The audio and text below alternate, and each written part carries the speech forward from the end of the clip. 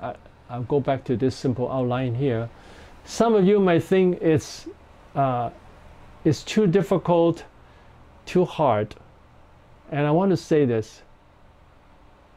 Just do a simple sermon. Even half a page. Even do half a page. It's fine. It doesn't have to be very, very long. Now, after you get the outline, then you can write longer. But it doesn't have to be very long. Okay? Now, let me use this outline here. I hope now I will guide you to think. Guide you to think. If we use this outline and have the theme of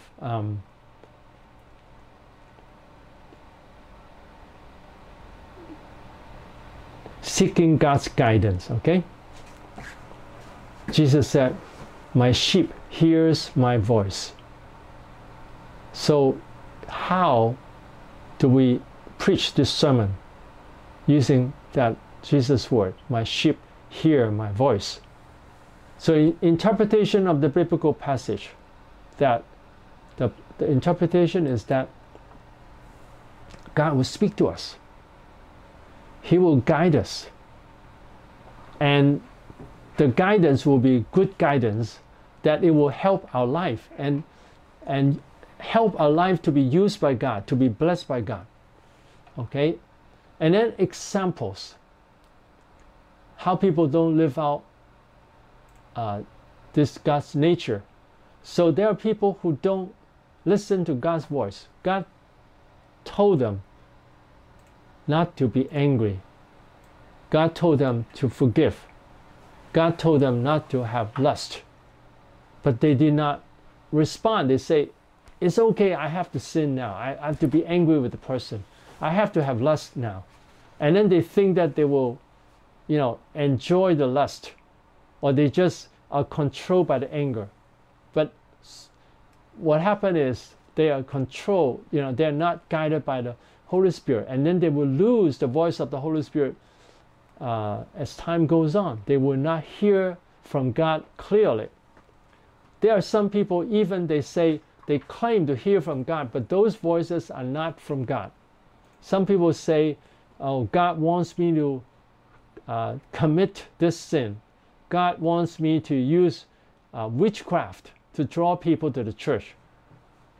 They give excuses for disobeying God. So there are people who abuse, they say they hear God's voice, but actually they're hearing from Satan. And then people who hears God's voice, that when we obey God's voice, the Holy Spirit of speaking to us, we obey the Holy Spirit, and then we will, God will guide us and use us and raise our life to a higher level. Now, for instance, for my life, I have many years that I was not free to do mission work.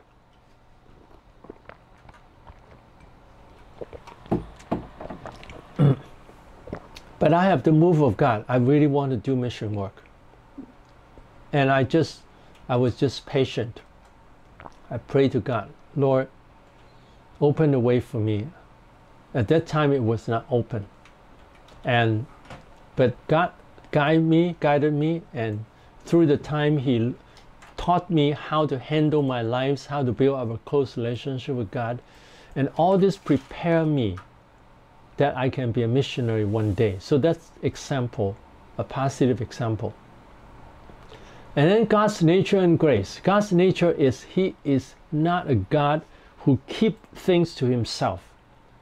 He is a God who speaks to people. He's a God who is outspoken. He wants to speak to people. He will guide people. And that's His nature. And His grace, He will speak to us directly. That's the grace to ourselves. And grace of transference. He can speak to us so that we can help other people to hear God's voice. Or He can speak to us to teach other people how to hear God's voice. And then He will reward us. reward us if we hear God's voice and obey Him. Remember, we talked about these few points about God's nature and grace. First, God's nature. Second, the grace He gives to us directly. Second, the gift of transference. Fourth, reward. So these are 4 points you can talk about God's nature and grace. So here, again, God's nature, He is an outspoken God. God's grace, He will speak to us to guide us. God's grace of transference, we can use this gift to help other people and teach other people how to hear God's voice. And then fourth, reward. He will reward us when we hear His voice and then obey Him. Okay, why? Why many people don't hear from God and don't obey God? Because they have too many noises around them. They're always busy. They're always thinking about different things. They're angry. They look at the faults of people. Then they have a lot of voices. When the mind is confused, they cannot hear God's voice. We need to have time of quietness. Thank God. Oh Lord Jesus, you're so wonderful. I love you, Lord. I love you, Lord. I enjoy you. You're a gracious God. You want to help me. So we want to be motivated by God's grace. God loves me. God wants to use me. God wants to raise my life to a higher level. When we believe this, then we'll hear more and more from God.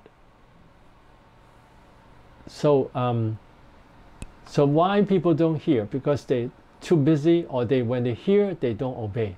And then reminder and warning. So when we disobey God, there will be consequences.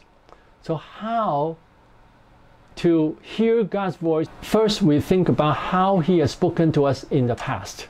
So history, remember, first point is history, how He has spoken to us in the past. And then second, take care of problems. What stops us from hearing God's voice? And third, have a close relationship with Him. Praise Him, love Him. And then fourth, listen to the Holy Spirit's guidance. When we read the Bible, the Word of God will speak to us. Actually, God speaks to us very often when we read the Bible. The Bible will speak to us and tell us to obey Him, to love Him, to follow Him. So when we read to forgive other people, then the Holy Spirit will move us to forgive other people. So whenever we read the Bible, the Holy Spirit moves us to obey the Word of God. That is the voice of the Holy Spirit. So we listen to the Holy Spirit and obey Him. And then we'll start to hear God's voice more. And we can remember all this time God has spoken to us.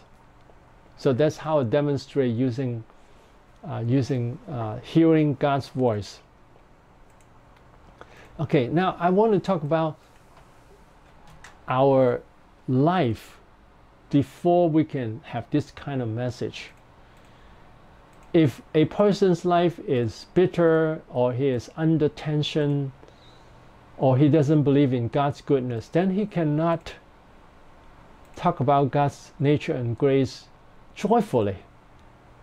So we need to build this up and say God is a good God. So remember all the good things God has done for us, how God is gracious to us, how God blesses us, how God has kept His promise. And then we thank God. So we pay attention to how God works in our heart. Now I noticed there are a lot of works of God in my life. For instance, when I sinned, He drew me to repentance and hate the sin and realize that sin are destructive. So that's the voice of God. I thank God for that. And I thank God that God has not given me up when I was weak. He brought me to repentance, to appreciate God. So that when I think about the voice of God, to take me out of my sinful ways in the past. And then I noticed God's teaching me. God taught me how to handle my sins, how to handle my worry, how to handle my lust, how to handle my weakness, and how to teach. So God spoke to me continuously. Like even here when I'm teaching, God is reminding me how to teach simple and have simple points so that people can follow. So I hope you can follow and understand that it's not very, very difficult. Have simple points so that you can understand. I don't mind to explain more fully. So if you have questions, you can send it to me in the leader group now, and then I can respond to your questions. So I remember all this, and also remember how God has saved my life and provided for me. So I'm very thankful to God. I'm very happy with God. When I'm very happy with God, I like God. I enjoy God. I have strength from God. I like everything about God. And the more I like Him, the more I'm blessed by Him. The more I'm strengthened by Him. And then when I like Him and I pray to Him much, and then I went to the mission field, I saw many, many miracles. Now, I saw many miracles before I went out. When I experienced the Holy Spirit, I prayed for people to experience the Holy Spirit. It has happened many times. And I went to the mission field, it happens more because the people are more in need in the mission field. And I pray for people, and then they experience healing, they experience joy, they experience demons driven away. And I say, wow, God is so good. God is so good. And God has given me so many teachings. So I say, Lord, you know, my life is nothing if I'm not used by you, if I don't have a close relationship with you. And you have saved me, and you have given me a wonderful life. I want to make the best of my life. It's, you know, for now, I can just relax every day and play tennis and just sleep a lot and don't do anything. I can do that too, you know, but I prefer to serve God because God is so good. So in my heart, I have this motivation, and I thank God for the provision so that I can help different groups. So when I see people who are sincere to learn, if you write assignments, write sermons, then I see that you are sincere, and I will help you more. I notice that there are some people who just want to take advantage. Now, if you take advantage, actually it's not for your benefit. You will lose things, because if you take God's money, take God's instrument, and don't use it for God's purpose, God is not happy with that. So I hope you sincerely want to learn, and I want to help you. And when you sincerely want to learn, I can motivate more people to give so that we can provide more for you. But I haven't seen much of that. So I hope you will say, when we follow God more, we seek God's kingdom and His righteousness, and we'll be blessed by God more. And we want to enjoy God. I want to talk about how good God is. So basically, this way of preaching, I call it God's nature preaching method. It's talking about God's nature and grace so that people like God and enjoy God, and then they're strengthened by God and they're motivated to serve God. At the same time, they're reminded by the law that if they sin, there are serious consequences. But most of the time, the main motivation should be God's grace.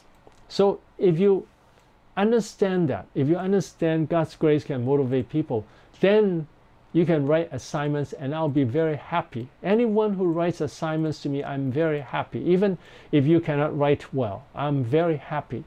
And I want to help you to do better.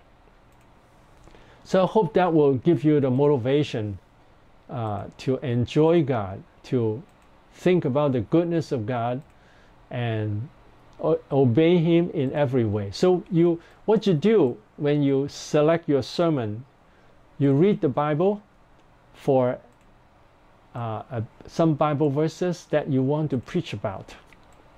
And then you think about, what do those verses say about God's nature and His grace? What does the Bible verses tell me about what God is doing to bless me, and what is His nature? Now, sometimes the Bible verse doesn't say His nature clearly.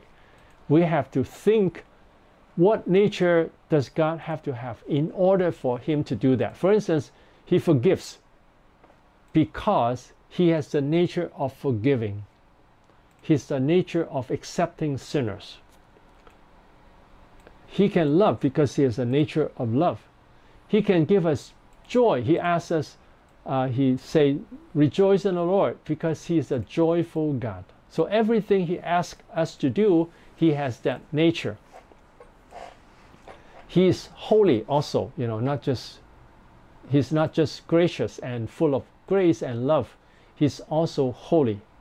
But his holiness is beautiful, because in heaven is holy, and all the people there are very happy. There is no sin, there is no fighting. It's all joy and love in heaven. So his holiness and his grace and his love are all beautiful. So I hope that you see that, and then you will enjoy God, and then you say, yes, I want to obey God, I want to love God, I want to serve God, I want to motivate people to enjoy God and love God. Okay, let us close with a prayer.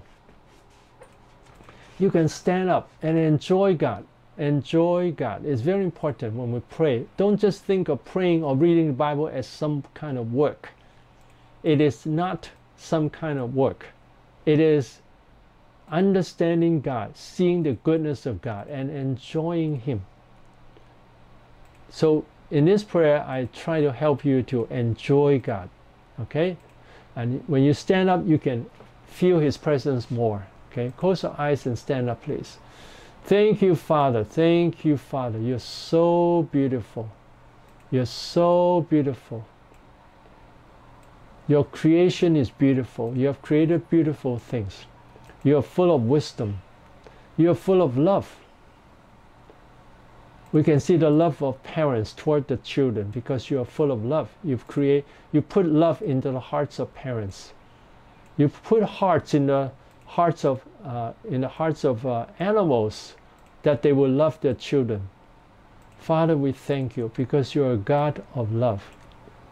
And we are sinners, and you forgave us, and you give us eternal life, and you send the Holy Spirit to move in our heart, to guide us to forsake our sin and to obey you and to follow your beautiful way. It's wonderful. God, you're a wonderful God. And you give us all kinds of spiritual gifts. You give us spiritual gifts that we can serve you with music, with our preaching, with our life, with our caring for people. Lord, you are a God of blessing. You give us spiritual gifts. You give us opportunity to serve you.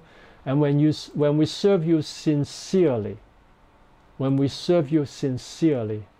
you will remember it and you reward us forever. You reward us now and forever. Lord, help us to have faith in you, that we want to help the people to enjoy you. When people enjoy you, they will be strengthened by you. When people enjoy you, they love you, they like you, then they will be strengthened by you. Father, we thank you, thank you, thank you. You're such a wonderful God. Hallelujah, hallelujah. Thank you, Father. We love you. We enjoy you. Yes, Jesus loves me. Yes, Jesus loves me. Yes, Jesus loves me. The Bible tells me so. Thank you, Jesus. Thank you, Jesus. You're so wonderful. We want to enjoy you. We hold on to you, Lord. We hold on to you. And you're very happy now. You're very happy that we are following you now. We are very happy that we are loving you now. You're happy with us. You're happy with your children, especially children who love you, who obey you. You love us very much. Thank you, Father. Thank you, Father. You're a gracious God. You're a wonderful God. You're a beautiful God. Oh, thank you, Lord. And you do wonderful things in our lives. You do greater things in our life, and you use our life more and more. Lord, give us strength. Lord, take away the coronavirus so that we have the freedom of worship more, so that we can have the gathering as before. We know that this is preparing for the last days. The last days are coming. Lord, give us more time to do evangelism. Lord, give us more time. If not, please come back soon.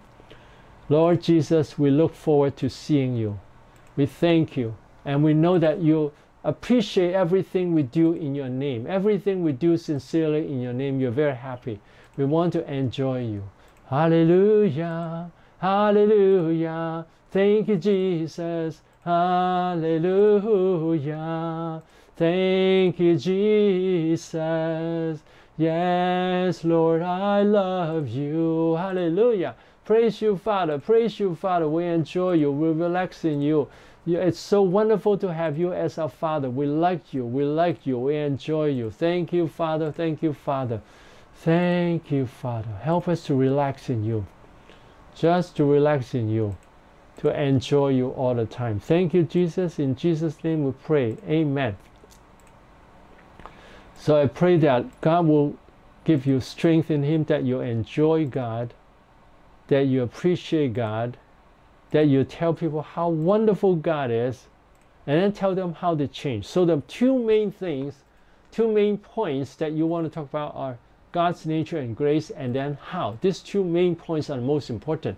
Now the next would be reminder and warning why they, that if they don't follow God, those are the consequences.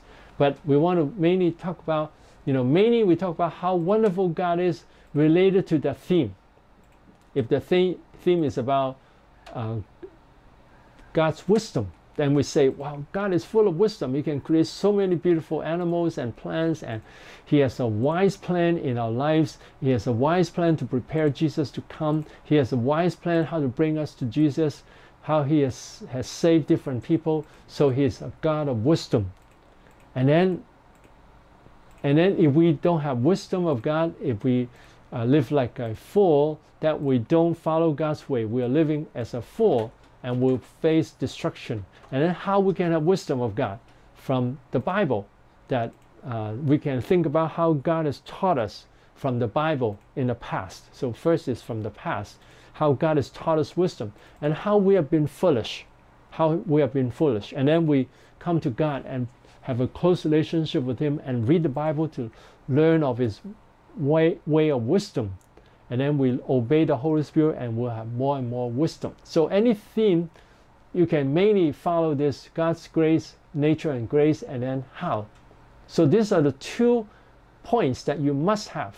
Okay, so we must have how, God's nature and grace. Okay, God bless you. If you have questions, please send to me, and please send me the assignments, and then I can help those who do assignments following the instruction you receive. You can receive the thermometer that you can have your meetings in your church. If you just do the assignment, it's not so difficult. So you try to do it, even a short one. You just follow this outline, and then you can, when I pass you, then I'll send it to you. Okay, God bless you. God be with you. I'm happy to be with you, and I'm happy to serve God, and I hope that you all are happy to learn and to grow in your ministry.